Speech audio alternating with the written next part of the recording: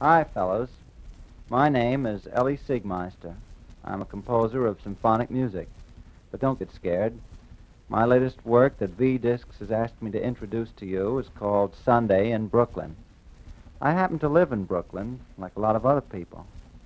I've written a good deal of music about the South, the West, and other regions of our country. My friends asked why I hadn't written something about the place I know best. And that's how Sunday in Brooklyn was born.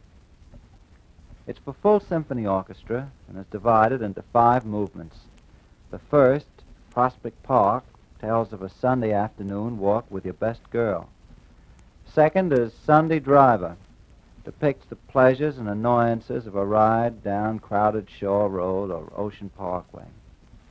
Third is Family at Home, a peaceful, quiet, and happy time. Fourth comes Children's Story.